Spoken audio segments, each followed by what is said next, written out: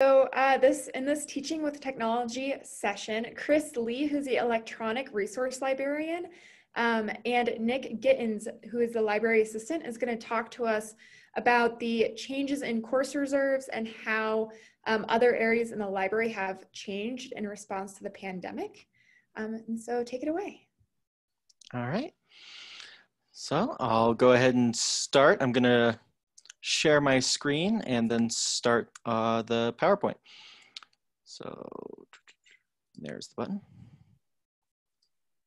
All right, can you all see this? All right. All right, so like you just heard, I'm Chris Lee. I'm the electronic resources librarian. I'm the person who helps with getting licenses and setting up electronic resources in the library. And Nick Gittins, do you want to introduce yourself real quick? Or? Yeah, sure. My name is Nick Gittins. I work in course reserves and patron services at the library and have worked in that capacity for the past 7.5 years, kind of getting to know students and what they need, course material, that type of stuff. And I'm looking forward to telling you guys about what's going on in the library. Sounds good. So we're giving this presentation today to help remind you of how some of our services work, update you on new developments, and alert you to changes due to the coronavirus pandemic. As we start the presentation, I would like you to think about what questions you have about course reserves, electronic resources, and the rest of the library, and how you can use our services this fall. If any of your questions are not answered in the presentation, we will have several Q&A pauses between sections throughout. So please feel free to write your questions in the chat, and we will answer them during Q&A. So today we'd like to talk to you about what you can expect from course reserves, service changes around the library, ways of finding electronic resources, how to link to library content, a new service called Lean Library the library subscribes to, and follow it all up with an ending Q&A for the rest of the session. So to start, here's Nick Gittins. Oh, actually, sorry, in the chat box, if you want to real quick, let us know of any library resources you use in your teaching or work that you've used in Canvas. That'd be a big help. And now on to Nick. Cool. Thanks, Chris. And thanks to everybody who's presented today. It's been a really cool and informative conference. I've had a lot of fun attending the sessions. And thanks to all of you guys for sticking around and attending our session as well.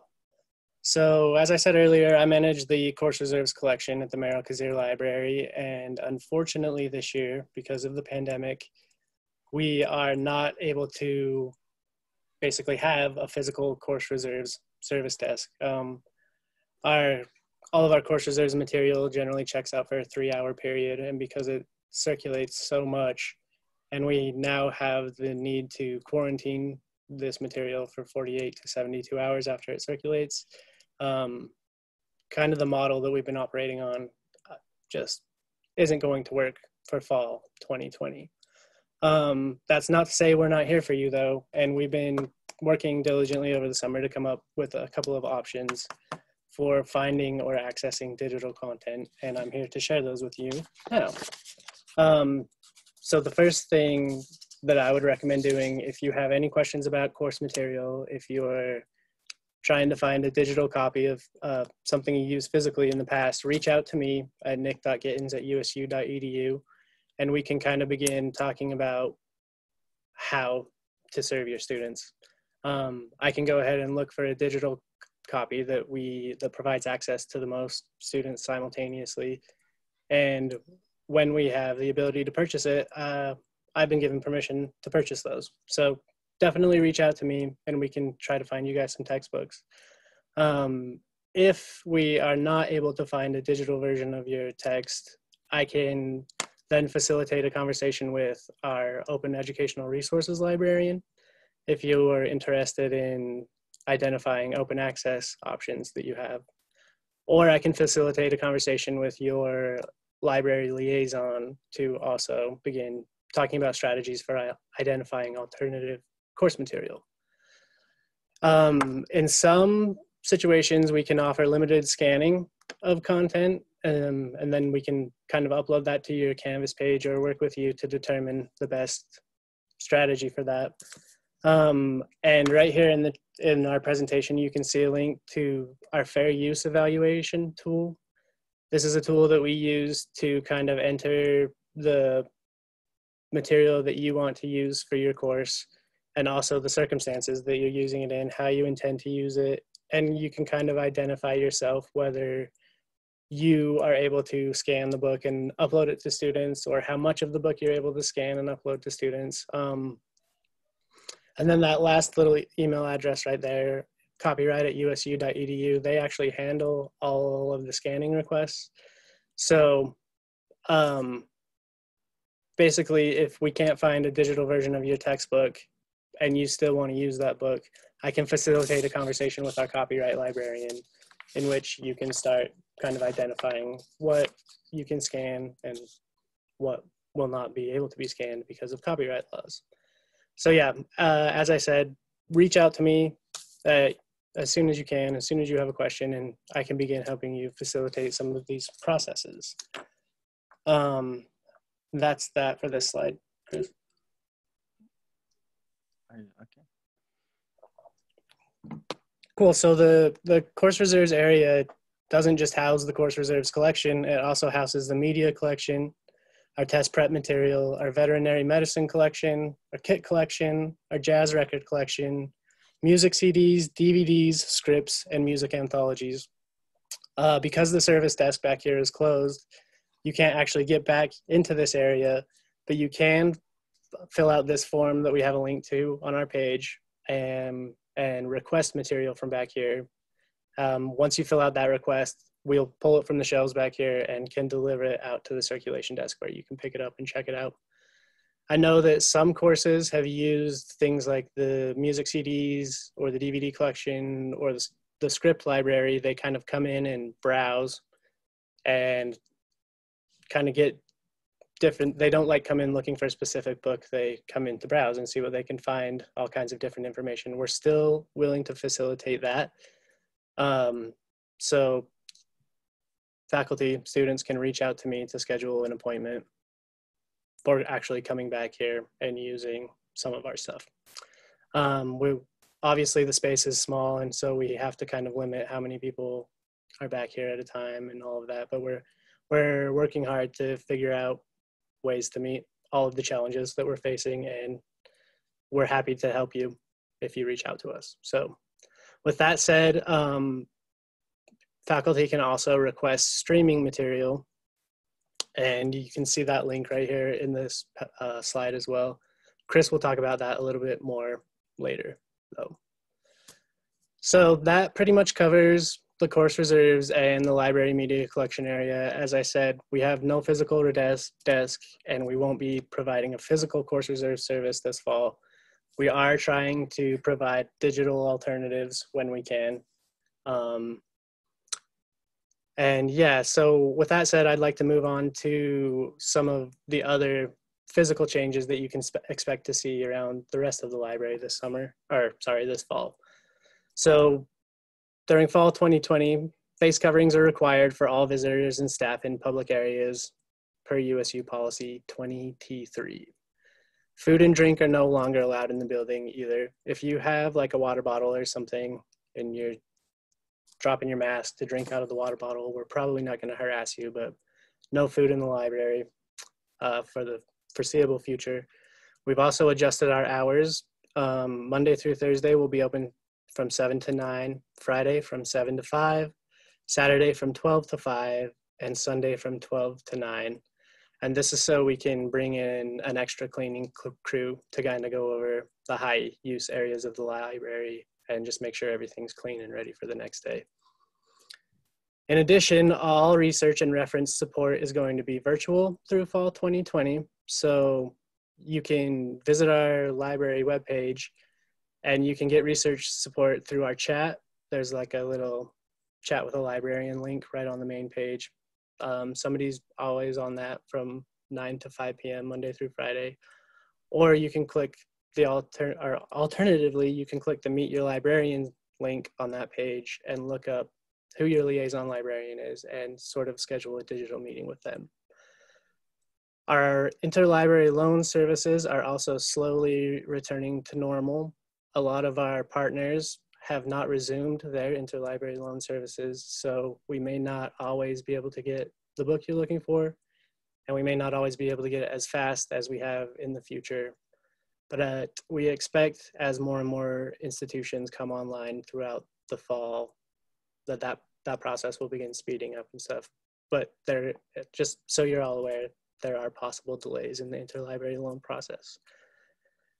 Other than that, the library has a COVID-19 policies page that is accessible. If you go to library.usu.edu, there's a link right there on the front page to all of our policies, where you can find any of the information that I've talked about today, as well as contact information and stuff. But as I said, don't hesitate to reach out to me with any questions you have, and we can start talking about course material and how to help your students. Thank you all for supporting Course Reserves in the past, and we hope to be back this spring. So with that, I'll pass it back to Chris. Oh, actually, you know what? I'll give you guys a chance to ask me any lingering questions you have about Course Reserves before we hand back to Chris. Feel free to ask them in the chat, or you might be able to unmute yourself and just ask.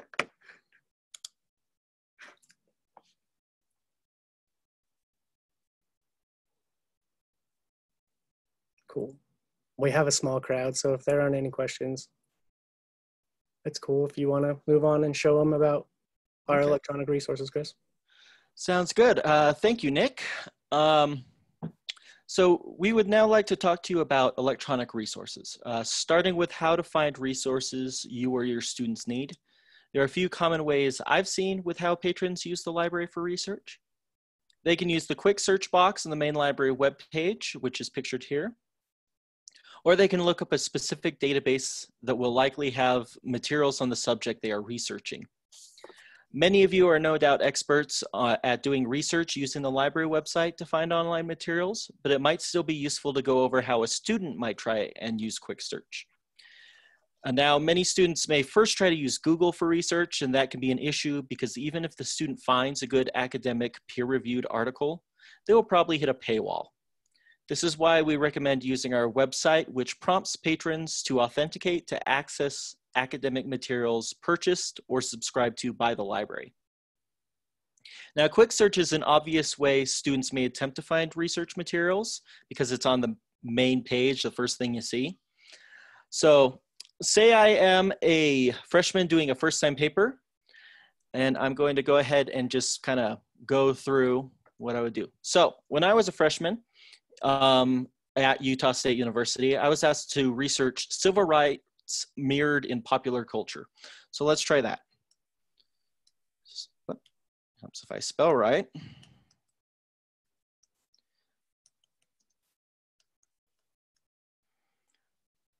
Okay, loads.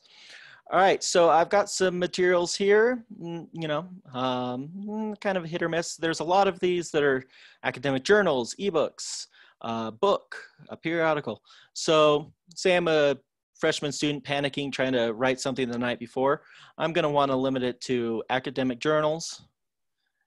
And per my common request by faculty, probably gonna want to have it be peer reviewed. So do that, and have it in the last 5 years is another common thing. So, all right, so now it's been filtered down, and I have some results, but they aren't that great.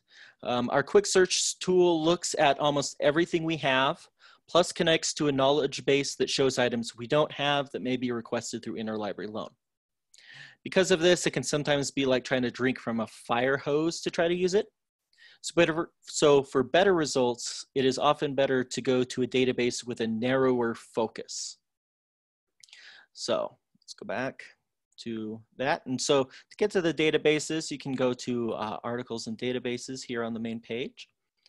Now, my favorite one when I was a freshman was Academic Search Premier. It's now Academic Search Ultimate. It's a fairly broad database on many topics, but it's still going to be a bit more narrow than the quick search. So let's go ahead and try that same search, civil rights and popular culture. All right. And, you know, I'm going to want to do the same limiters. Don't have to limit to article in this because everything in here is going to be articles. So scholarly journals, full text, and let's do 2016 to 2020. All right. So I've got some results here, but they're still not that great. And a lot of this is because I didn't have very good terms. I mean, I've got, you know, here's something with Beyonce. That's definitely popular culture, but it's, you know, it's not great. So let's do what I did in my freshman year and limit it to comic books because that's the kind of guy I was and am still. And go to there. And, you know, I'm seeing some better results, not very many results, but, you know, here's teaching human rights in graphic novels. I definitely would have used this one when I was a freshman. So these are some better terms, and with some tweaking, a student would be able to find what's going on. So that's kind of an average experience for a freshman student. Now, but they're not the only ones who use some of our databases. There are many databases on many topics. As you can see here, there's agriculture, arts, natural resources, on and on. But what about if I'm looking for something completely different? Maybe I am a faculty member doing online teaching, and I want my students to watch a documentary as part of their homework. Well, how would I find what documentaries are available? Well, I would go to the articles and database list here, and I would scroll down to where there's resources by type. So you got the ebooks, audiobooks, government, streaming audio and video. So if I go in there, here's all our streaming content. And our most popular one is Alexander Street Academic Video Online, which will let you get a lot of videos. Some of them most of them fairly academic in nature. A few of them a little bit, you know, a little pop culture-y, but so, you know, you could search around here and find a lot of stuff. Outside of doing online teaching being common right now, on everyone's mind, of course, is the coronavirus. So say you want to do coronavirus research in your subject matter for the year. Now there's two coronavirus pages we have. There's temporary access. These are all going to be materials that publishers have temporarily made free and open access, but it's going to be on all sorts of topics. These are just things we have for a short amount of time. This list is updated and changed all the time. But if you want specifically on the coronavirus itself, there's the coronavirus research page. This is made up of publisher content that they've decided to share about the virus. So up-to-date publications, government pages, and news organizations. All of this stuff is open access right now, and there's a good amount of content here. So if you want to do research on the virus itself, pandemics, or other coronaviruses, this would be a good place to start. All right, so let's get back to the PowerPoint. All right, so those are a few ways people often look at using our search functions and finding materials in the library. Before I move on, are there any questions real quick? Or questions from the previous section?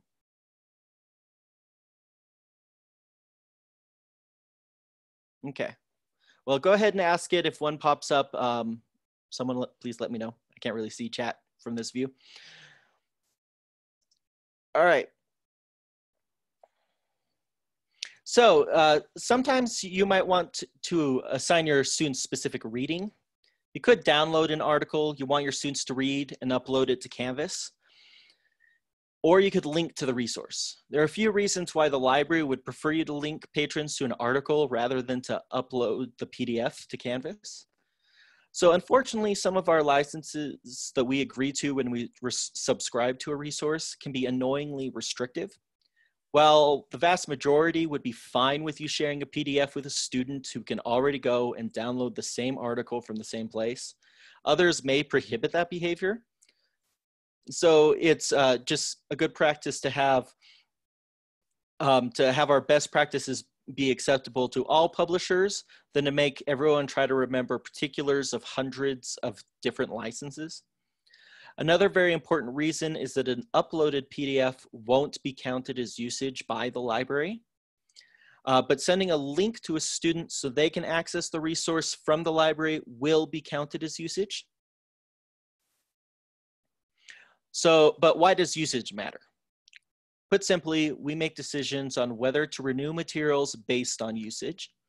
Every year or so, we have to renew each individual subscription and pay for the next year, 2, 3 years upcoming.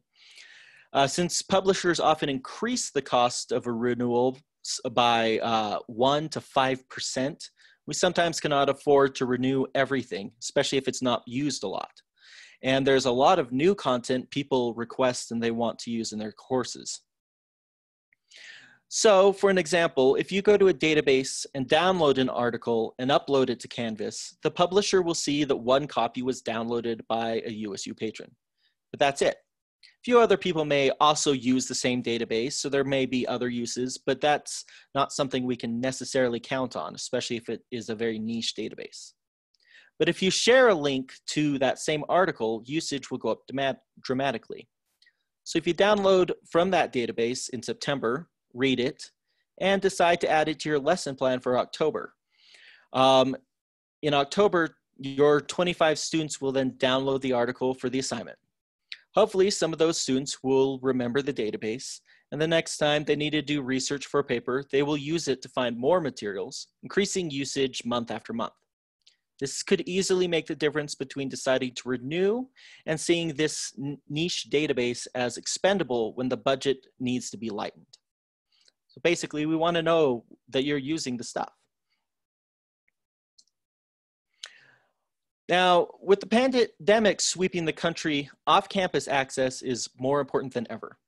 Some links you copy from the library website or databases will work on campus just fine because you are using an on-campus IP address to surf the internet. This is because we give publishers our IP ranges when we subscribe to new content to enable access to that content. If you are off campus, your IP number won't be in the on-campus range, and publishers will put up paywalls for access because they don't know that you are associated with the university. To get off-campus access, we ask users to sign into their library through a proxy server to make them appear on campus to publishers. This lets users access content anywhere, but it requires the user to sign in. To ensure your students are asked to sign in when they use a link shared on Canvas, you should use our URL prepend. The prepend will force the user to log in before taking them to the website you are linking to. So to ensure your students are directed to sign into the library and avoid being confronted with a paywall, please add the library prepend URL to the beginning of the URL you want to share. Now, Library IT recently updated to a new prepend that is easier for them to troubleshoot a few things with. So it might be worth noting that what the new one looks like if you are already used to using the prepend. Your old links with the old prepend will still work though. And you can see the new prepend right here. All right. To use the prepend, simply add the URL to the materials you want to share or after the prepend to create one single link. So here's the prepend, and you're trying to get them to IBIS World. So here's the IBIS World link. Nick, sorry, Chris. That's fine. Like you have a question from Lauren in the chat, Yes. asking if there's going to be an easy step-by-step guide for this somewhere, just because her students always get confused and annoyed and then don't read the instructions and then. Yes, sorry, go ahead. Oh no, and then I think she asked if the prepend would make it all automatic so she doesn't have to give instructions at all, or the way that works. If you put the prepend in front of the URL, when they click it, it'll prompt them to sign in through their single sign-on. And so it should be automatic. They shouldn't have to have steps to get there. It would just be, you click this and then you're right at the journal or the specific article or whatever URL you shared. So it should be pretty intuitive for them. But there is a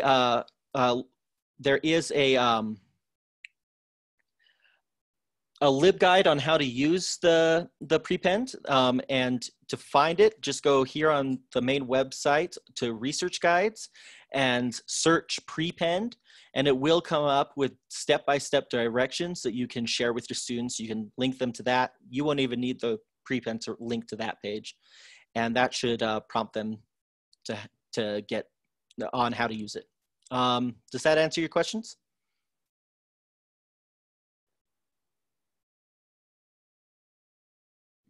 Yes, perfect. Thank you so much. All right, so moving on. Another kind of content you might want to link to in Canvas is streaming media. Most of the links in the catalog already actually have the prepend attached, so you should be able to just drop those links into Canvas and you'll be good to go. Same goes for if you see a button to select what's called the permalink in Avon, our most used streaming service. Those should work as well. Now, while it is great to share links to streaming media, there is an additional thing you should be aware of. These links change a bit more often than other types of links the library uses. So if you teach the same course every semester, you should just double check to make sure the link still works before you send it out to your students. Now also, if there's a certain video you want to use that isn't currently available, please fill out the streaming request form and the library staff will see if it's something the library can get. The request form is right here, but also if you search for the request form in the research guides, you should get information on that as well. Lastly, I know this is a quick overview, but the content on streaming I've covered plus more can also be found in our streaming LibGuide, which will also connect you to that guide. And it's just right here. Just search streaming in the research guides page and it'll take you right to that. So that was a lot. Before we move on, are there any more questions about library content you would like to cover? Okay, since I can't see that, if one pops up, please let me know. I'm gonna go ahead and move on to the next section. So, last spring, the library subscribed to a new service called Lean Library. Lean Library is a browser extension that will alert users when they reach a resource the library has access to, regardless of how they arrived at that resource. So users who naturally turn to Google when they do their research will be prompted to log in to get past any paywalls and access the resource. This is also helpful if patrons are giving a link that doesn't have the prepend. Since Lean Library will recognize that what items USU patrons should be able to access, and it will prompt the login then and there to unlock the full version. So I'm gonna give a quick demonstration of Lean Library because it is somewhat hard to visualize. So I'm just going to jump out here. Now, first, I'm going to try a browser that doesn't have Lean Library. Now, say I am an anthropology first-year student using a really bad search term, but let's go for it. Anthropology academic articles. Now, I see this link here. It says online library. That sounds good. That's probably got good stuff. So I click in there. Browse AAA journals, that sounds impressive. Oh, Anthropology and Education Quarterly, let's try that. I see this first article. Okay, let's see. Let's read that. And I hit a paywall. 48-hour online access for $7. Online access permanently for $16, but if I want a PDF, that's $42. And most freshmen are definitely, if not all freshmen, are not going to want to pay any of this. And they shouldn't have to, because the library subscribes to this resource. So I have Lean Library installed as an extension on my Chrome browser. So let's do that same search. And up, Anthrosource again. And should pop up. Ah, there it is. Here's Lean Library, pops up saying get access. So I click that. It's telling me to sign in. Now, since I previously had done a single sign-in on this browser, the single sign-on page did not pop up. Normally that would pop up, but since I was already signed in, it just was like, oh, you're signed in. But you should all know what the single sign-on looks like if you've used Ag email or anything like that.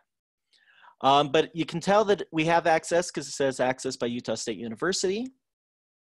And if I go to the same journal, now it says full access, and I click the PDF. And there's the PDF. I now can read it and do my research. So that is the main thing that Lean Library does, but it actually has 3 parts. There's library access, library assist, and library alternatives. Now, library access is the main module that does what I just demonstrated. It alerts users when they stumble into content so they can sign in on the spot and access the resources they want. This module also connects directly to Google Scholar and PubMed to let them know to list items accessible through the library, just to make the whole thing easier. Library Assist allows us to make custom alerts on any web page we want. So far, we haven't used this feature, but we can put a message to let patrons know when a database they are attempting to reach is experiencing network issues or something like that. Or we can even have it share a link to relevant libguides. And that's something we're looking into right now, but we haven't implemented anything in that module yet. The third module is Library Alternatives. This module lets patrons know if there is an open access version of the material they are trying to access, or if it is not available through the library or open access, it can direct patrons to Interlibrary Loan to request a copy of the article from another library. So it's just more ways you can find the articles you are looking for. So how do you get Lean Library? There are links on the library webpage, or you can just Google Lean Library and download it from the site. Last time I gave this presentation, people asked to see that, so I'm going to quickly show that on Safari. I've never downloaded it on Safari, so let's go there. Just search Lean Library in Google, download. It senses that I am using Safari. But it is available on all of these browsers as well. So most people should be able to find something that they like to use. So I'll go ahead and download that. And it pops up the App Store.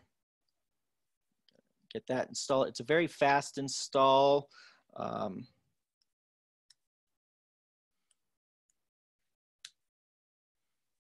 Oh, that's not good.